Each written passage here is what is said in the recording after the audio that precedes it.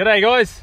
Hello. We're heading north. We're off the coast of Guatemala. We're heading to the southern port in Mexico of Chiapas. Why Mexico, you ask? That's a good question. We're thinking about a bigger boat. Stay tuned. Wow, what a beautiful, green, lush bay. This is Bahia Salinas. It's beautiful, green, lush hillsides, some like mountains in the background. Awesome, protected bay. But we are picking up anchor and leaving. It's a bummer. We would have loved to spend more time here, but we have some little change of plans coming up. We are headed, surprise, back to Mexico. All right, let's turn this thing around. We are on the border. Costa Rica's over there. Nicaragua's there, and we are headed back to Mexico. 200 miles.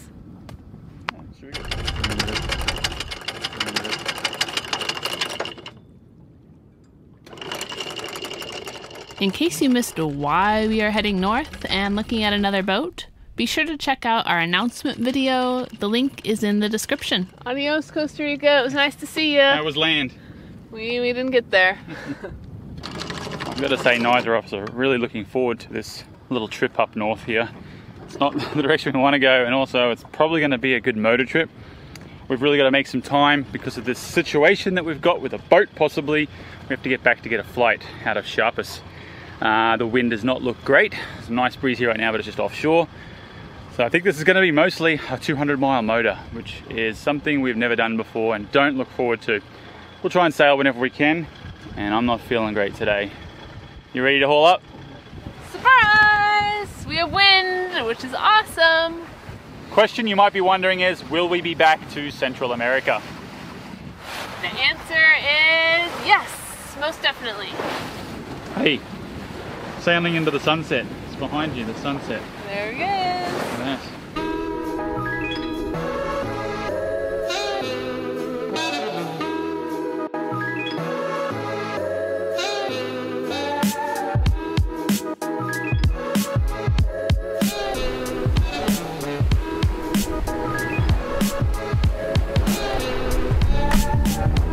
On our trip north, we were expecting much of the same weather that we had coming down to Central America.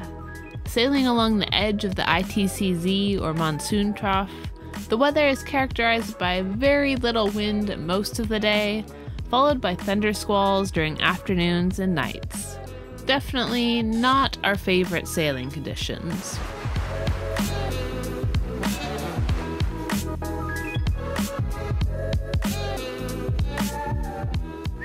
Hello!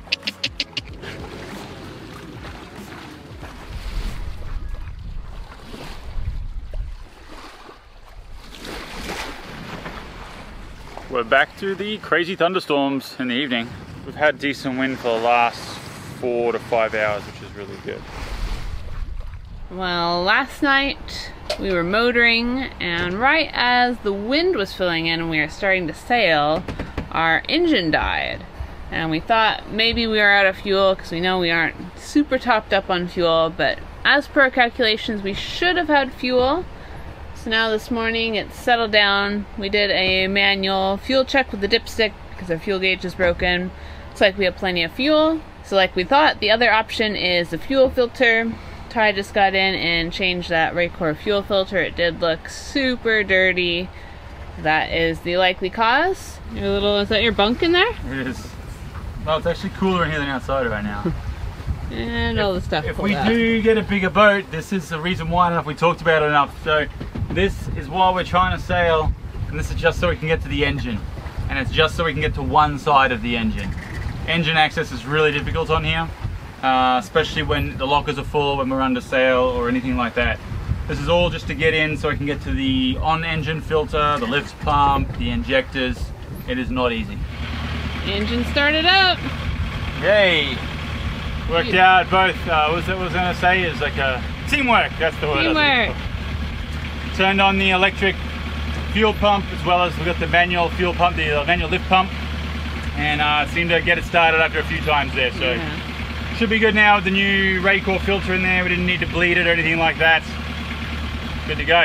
Yeah. How long has it been since we changed that filter? I think it was maybe last August. So like 10, at least 10 months. Yeah, it's been a while. And we know we were dredging the bottom of the tank a bit with various qualities of diesel. And we were also, not bashing, but you know, we're getting choppy seas the last couple of days, so definitely mixed it up. When Ty did his little dipstick fuel check, looked like we had about 15 gallons left in there. We also have an additional 10 gallons that we carry in 2 jerry cans, so we're gonna go ahead and add those now since it's pretty flat, calm. Nice little jiggle siphon here. Doesn't take too long, probably 4 to 5 minutes to empty the 20 litres here into the tank. Another afternoon sunset and more dolphins just riding on the bow. I love it. Got like 5 or 6 of them right under the bow, probably another 10 or 12 around here. Crazy how close they get, like a couple of inches away. Love riding it. Back behind me, the storm clouds have already started to form. Loud thunder earlier. I'm sure we'll have some big lightning shows again tonight. And Hillary's been napping down below for the last 4 hours or so hopefully a pretty good nap for her there. She didn't get much sleep last night, so it'll be good. These dolphins are incredible to watch. Amazing, amazing creatures, and you can hear them talking. Even from up here, you can hear the little clicks and whistles.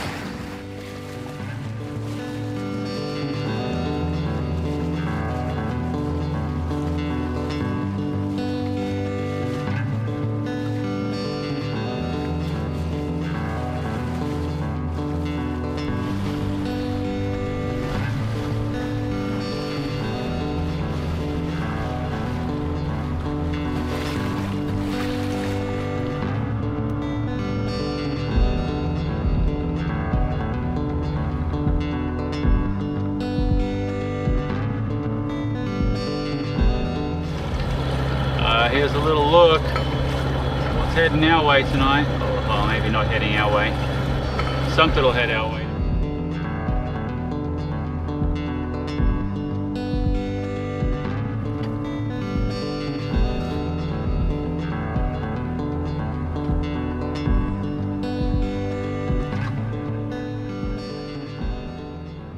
What's going on? Another day, another locker. You got to spend equal amount of times in each. We had our water heater hose burst on us last night, and it drained 40 gallons of our fresh water into the bilge. Fun times. Yeah, so right now we don't have any water pressure. We do have a manual pump if we needed to, but we want to get this, see if we can patch this up or cut it off, and it's the very end. So last time on our sail into Puerto Vallarta, this actually burst off and came, like the hose clamp came out and pulled itself. A little more serious now, this hose is actually popped right through somehow. Obviously just old and weak, and it burst.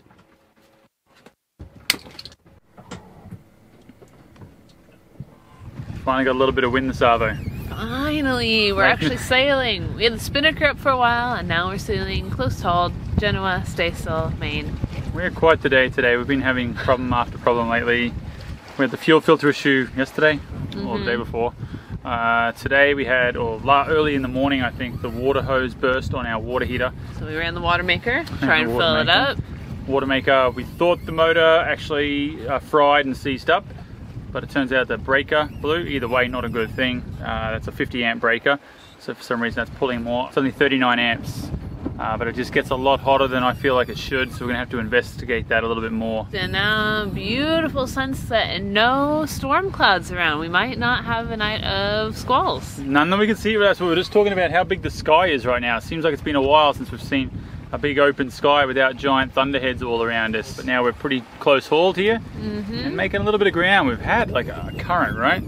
Yeah, there's a couple knot current against us, so even when we're motoring, we can't even make 4 knots motoring. It's like 3.5, 3.8 knots is the best we can do with the motor. We've been trying to manage our fuel consumption. Normally we wouldn't care if we're going slow. It's one of the first times we really sailed on much of a schedule, but due to us needing to get into Chiapas so we can fly up to La Paz for our little projecty boaty thingy. The boaty thingy. We didn't have full tanks. We got a little bit of fuel before we left Nicaragua, but obviously we weren't planning this big trip and haven't really had a good opportunity to go in somewhere to get some.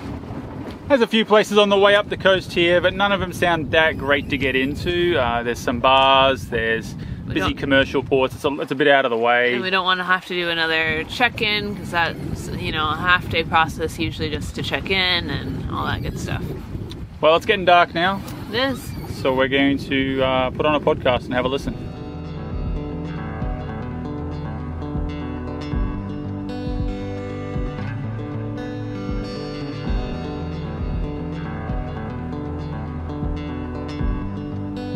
Despite the clear skies at the beginning of the night, eventually we did get some storm clouds roll over us in the very early hours of the morning. Well, the good thing about stormy nights is it means these amazing, beautiful sunrises. Such cool clouds, all lit up, everything's just glowing. And it usually means we get some wind, which we did have finally the second half of the night last night. We were able to do some sailing. For a while it was really good sailing, and then kind of not in the direction we want to go, which is what's happening now, but we are sailing kind of in the general direction, tacking. Ideally we want a heading of about 290 degrees, so basically, what is that, northwest? And we're going a little bit off that, but not too far, not so much that it makes it worth turning the motor on.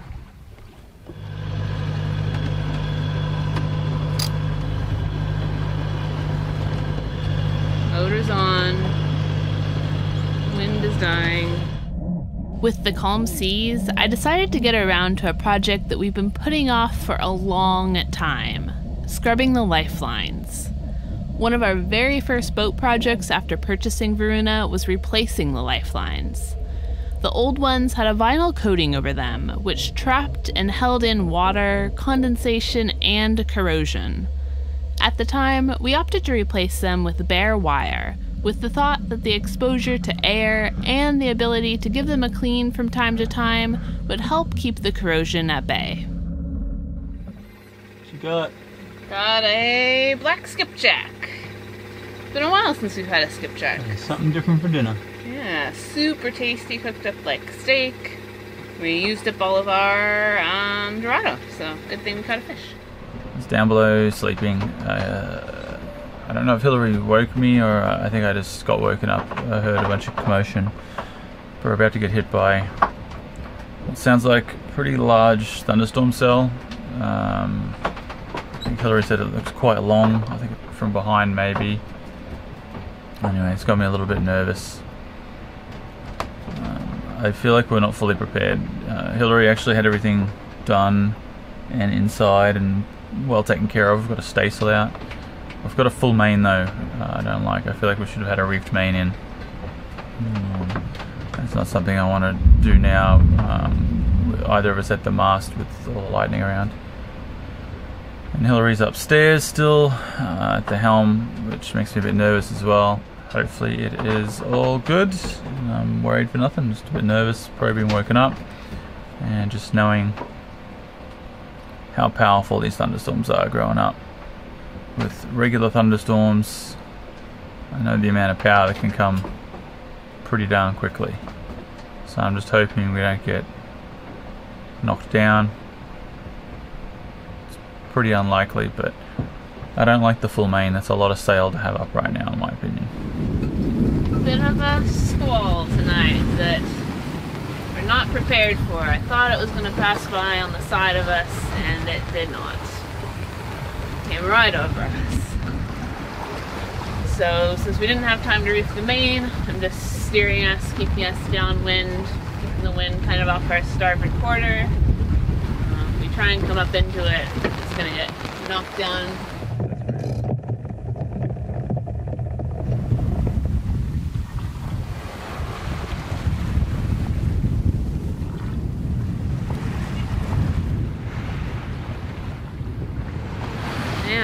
So yeah, a bit of a rough night, but good news is squall has passed, the sun is up, and we have some good wind left over after the squall. I don't know how long it'll last, but We're doing like 6 knots close hauled, exactly on the heading that we want to be on.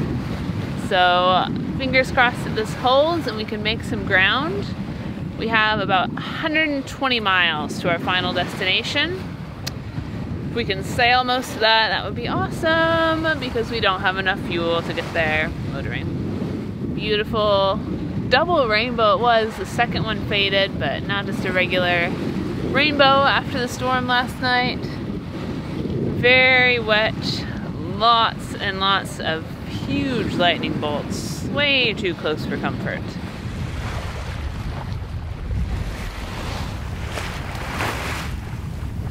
What Listen happens to a underwater. podcast. Because no matter New how one we much found, you it's wear called or Meet how the well Ocean. designed the equipment is, Just keeping an eye out right now. We're passing through a pretty heavy fished area here right now. It's about past a couple of pangas back there. It's like a group of 3 of them rafted up here. Another one off on our port side. And a bunch of what looks like just long lines going straight down. So just keeping an eye out, make sure we don't run into anyone and don't snag any lines. I don't know if you can see these clouds back here already, but these giant thunderheads. You can already hear massive thunder booms coming off of them. Last night's was a doozy. Wind today, right now. It's a miracle. I idea hope it stays for how as long long it can last, how as we cold you need can it get to, before which you is like a start full losing 24 hours. your But ability to We checked the dipstick on the fuel this morning and it looks like we're pretty much out. We'll check again later, but from my calculations it looks like we're about 5 gallons, maybe a little bit more left, which is what we wanted to reserve for pulling into the port in the marina. We want to make sure we have our engine right there. So around now we're down to having to sail, which thankfully today is one of the first days we've had where it's wind all day. You're working on fixing our sail. Yesterday, somehow, the cotter pin that holds the clew of our sail managed to come out and the pin fell out. Luckily on the deck we saved it. We put it back in and I just realized that one of our reefing lines was on the wrong side of it and twisted. Maybe it's a good thing we didn't try and reef last night. It would have been difficult, or it might have even done more damage. It might have, yeah. Yeah, that cotter pin came out when we dropped the topping lift yesterday. Yeah, it was stuck on the sail bag somehow and pulled it off. All fixed? All fixed. Trying to bring the halyard back up.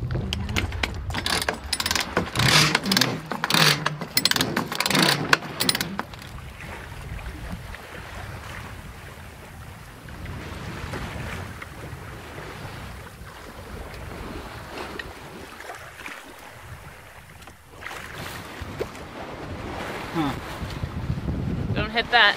Don't want to hit that, indeed.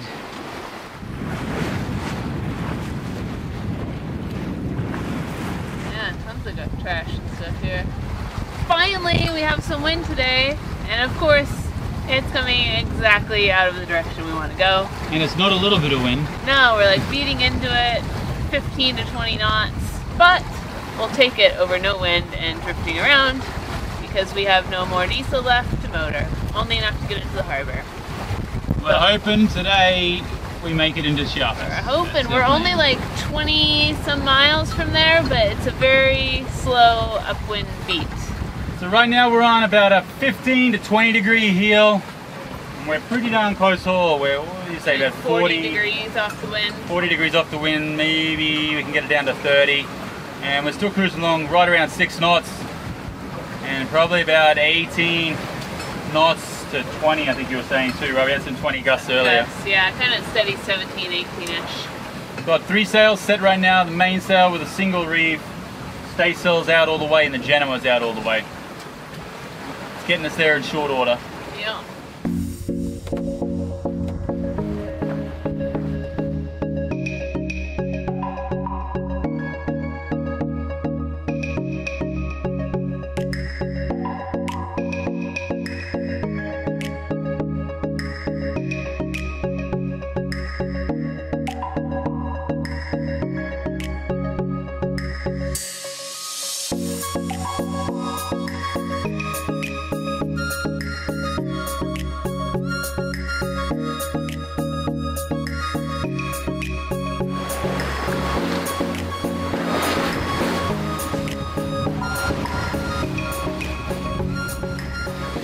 Welcome home to Mexico.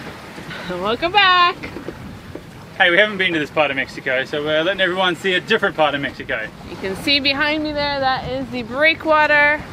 It's coming into Puerto Chiapas.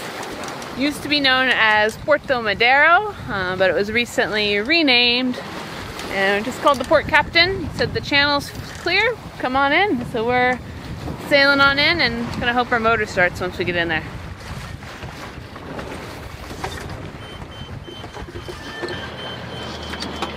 All right, we're inside the breakwater. Woohoo! That's where we're going. Hey, I'm glad they got some road signs around here. It's helpful. It's a big place in here. Hillary's back there doing what she does really well, docking the boat. She's always been the docker. She's really good at it. I was just putting the dock lines out. I also put the fenders out. And I think we've got some guys waiting for us though. Gorgeous little channel in here, hey? Looks pretty well protected, so that should be nice.